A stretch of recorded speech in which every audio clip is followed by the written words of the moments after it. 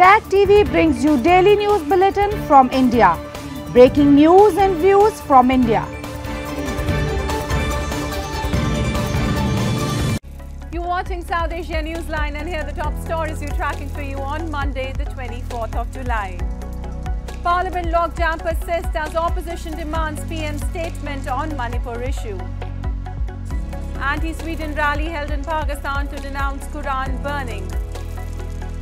And Taliban ban on salons compounds misery for Afghan women.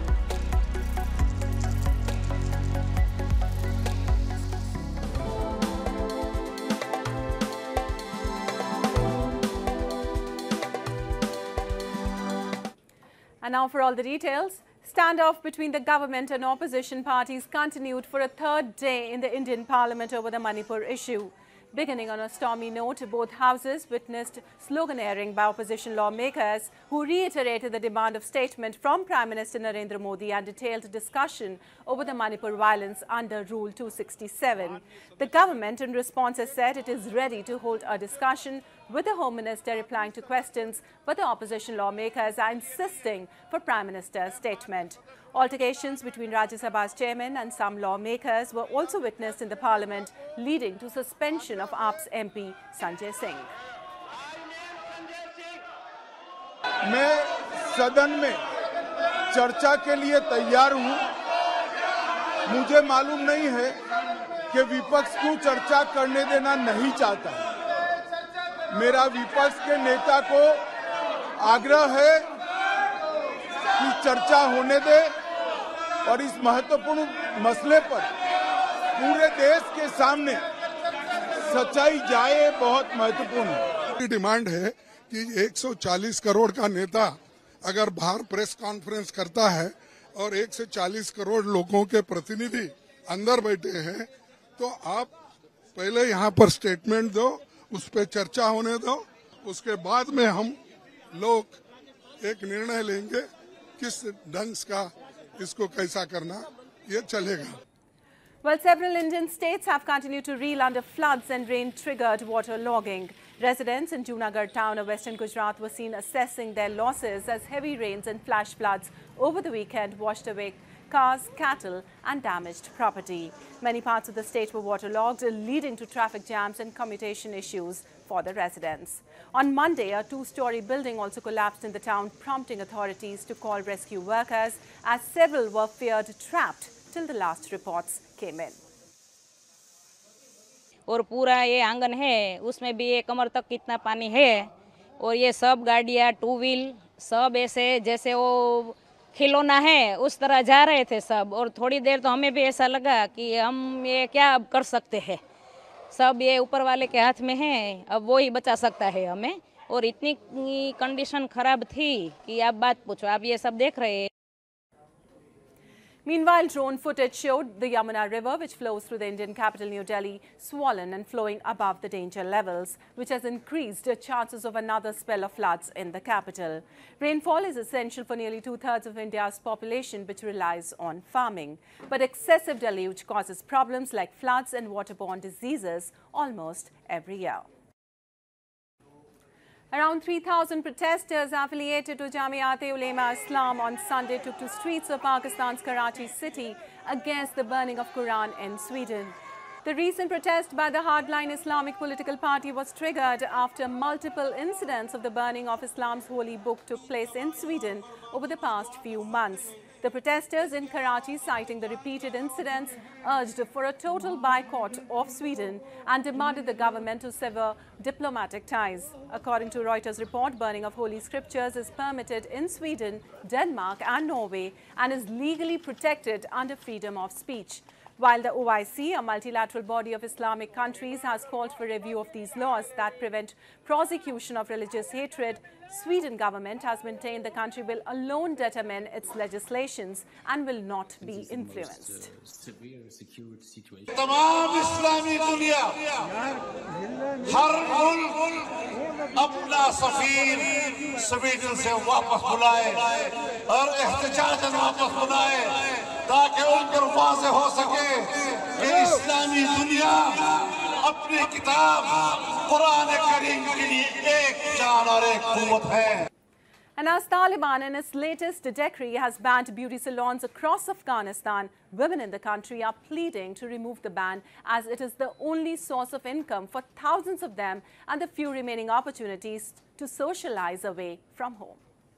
In downtown Kabul, in the final few days before their bustling salons close, makeup artists can be seen applying eyeshadow on their clients as a looming ban imposed by the Taliban takes effect this week.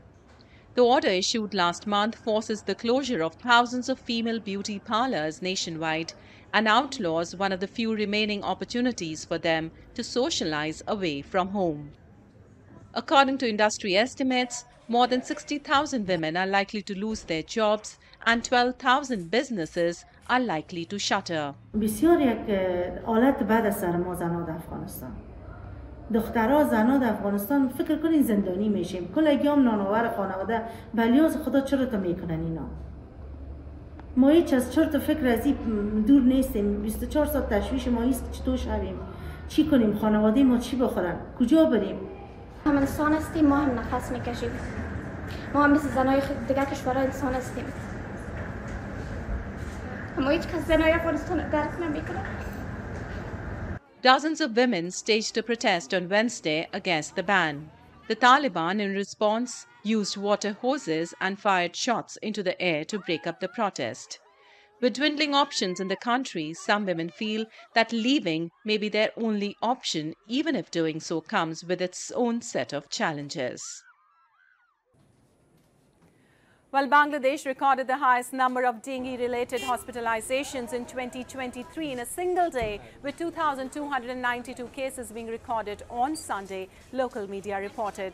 According to the Directorate General of Health Services, at least 9 deaths were also reported, raising the fatalities due to dengue to 176 so far. Reports suggest more than 7,000 dengue patients are receiving treatment at hospitals across the country. However, the Health Ministry has said the time has not yet come to declare a public health emergency. Dengue fever, which can cause intense pain in muscles and joints, is spread by a bite of the Aedes aegypti mosquito. It generally affects the patient's immunity by making platelets count take a dip, while also impacting liver enzymes. And Hindu devotees across India thronged temples to offer prayers to Lord Shiva on the third Monday of the holy monsoon month of Shravan. The Mondays of Shravan are considered extremely auspicious. Take a look. Thousands of devotees in India gathered at temples to offer prayers to Lord Shiva, the Hindu god of destruction, to seek his blessings on the third Monday of the monsoon month of Shravan. The Mondays of the holy month are considered to be one of the most auspicious days as per the Hindu calendar. As part of the rituals, devotees offer milk, bilva leaves and honey to the Shiva Lingam, the phallus representation of Lord Shiva. It is believed that praying to Lord Shiva during Shravan brings luck and prosperity.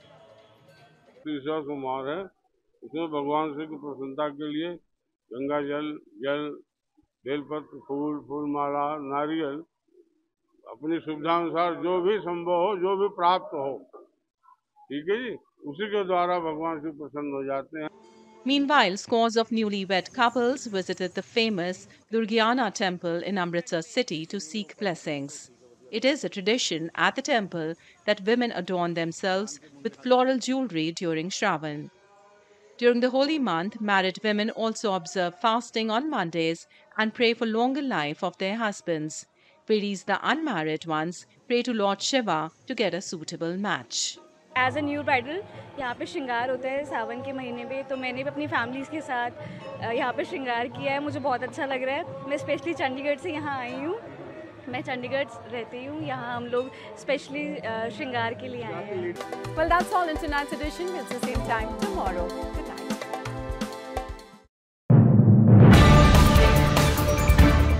Tag TV brings you daily news bulletin from India. Breaking news and views from India.